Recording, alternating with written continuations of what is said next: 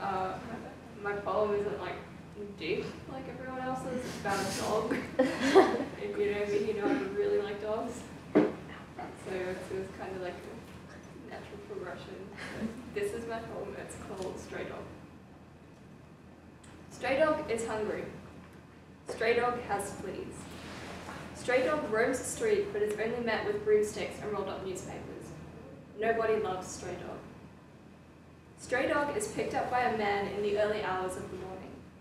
He is thrown in the back of a van, taken to a place for other dogs like him. Stray dog makes friends. Stray dog gets a bath. His matted, mangy fur is cut. Stray dog is fed and given somewhere warm to sleep.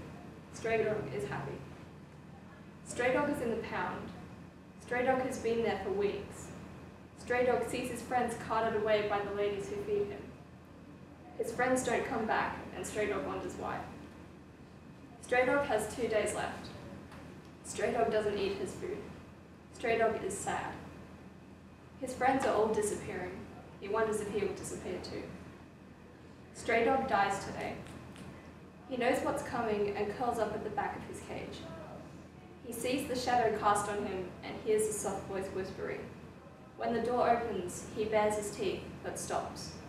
It isn't the lady coming to take him away to die. Stray dog is picked up, brought out of his cage. Stray dog squints under the harsh lighting and sees a new lady, a different one.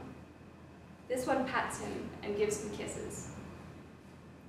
The lady smiles at him and pulls him close. Stray dog wags his tail.